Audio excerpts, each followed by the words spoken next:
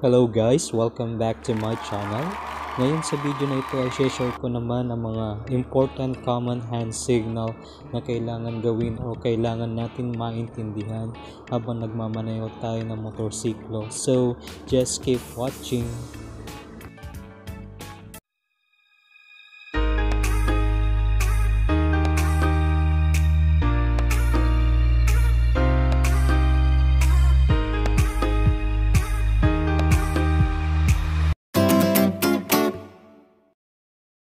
Bilang isang rider, nais kong i-share itong important common hand signal habang nagmumotorsiklo tayo.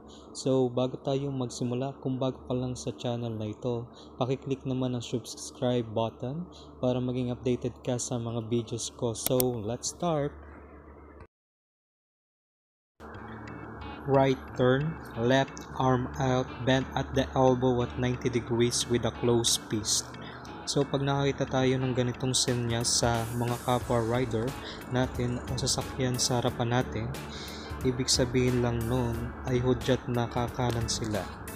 So kung ikaw naman ang sesenyas nito, ang kailangan mo lang gawin ay itaas ang kalawang kamay na nakakabend na 90 degrees habang nakatikom ang kamao sa langit.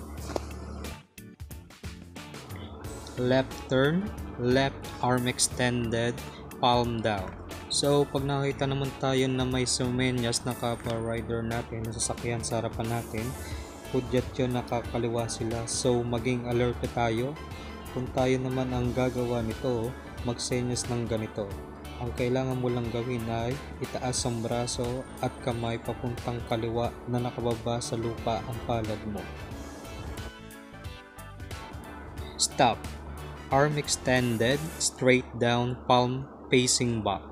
So pag nakakita naman tayo na may sumenyas na kapwa rider natin o sasakyan sa harapan natin na ang kamay ay 90 degrees mula sa braso na nakatutok sa lupa, ibig sabihin ay hudyat na titigil sila. So maging alerto din tayo kung tayo naman ang magsesenyas ng ganito. Ang kailangan mo lang gawin ay iunat ang kaliwang braso, then ang kamay ay 90 degrees na nakatutok sa lupa na nakubaka ang palad sa likod.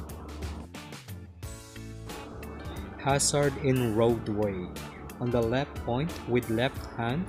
On the right, point with right foot. So pag nakita naman tayo nito sa daan, nagbibigay babala yung kapwa rider natin na may di pang karaniwan sa daan katulad ng lubak na daan, curve ahead, narrow way ahead, something like that. So maging alerto tayo o magbagal sa pagpapatakbo. Kapag nakakita nito, kung ikaw naman ang gagawa ng sinyalis na ito ay gawin ang sumusunod. Ituro ang hintuturo na kaliwang kamay sa daan habang nakaturo din ang kanang paa sa kanang bahagi ng daan. Taps ahead. Tap on top of helmet with open palm down. So pag nakakita naman tayo ng ganito sa kapwa rider natin, ibig sabihin ay may mga pulis sa daan kung saan nagsasagawa sila ng checkpoints. So dapat maging alerto tayo at handa. Kailangan dala mo ang lisensya mo, papeles ng motor mo at naka-helmet ka. Pagkatapos, kapag pinara ka nila, marahan at magalang kang lumapit at sumagot sa katanungan nila. Kapag tinatanong ang lisensya mo, ipakita mo.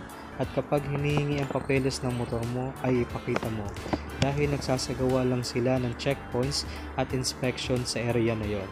So kapag tayo naman ang magsasagawa nito, ang gawin mo lang ay tapikin o ituro gamit ang kaliwang kamay mo sa helmet na nakabukas ang palad. Turn signal on. Open and close hand with fingers and thumb extended. So pag nakakita naman tayo ng ganito sa kapwa riders natin, ibig sabihin hudyat na magbibigay sila ng sinyales dahil nasira ang signal light nila.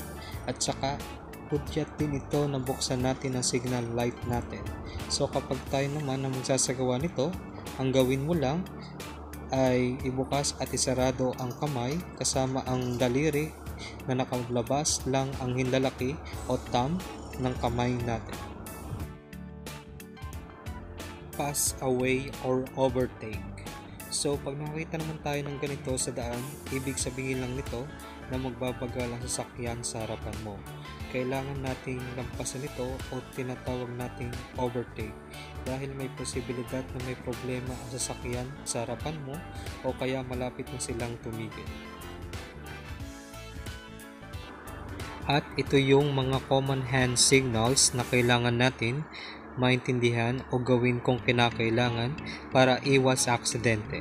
Magbigay respeto sa kapwa rider at maging alerto tayo habang nagmumotorsiklo o nagdadrive. I hope so na marami tayong natutunan sa video na ito and more videos coming up, so keep subscribing to this channel. Again, mga moto vlogger, keep safe and ride safe. Maraming salamat.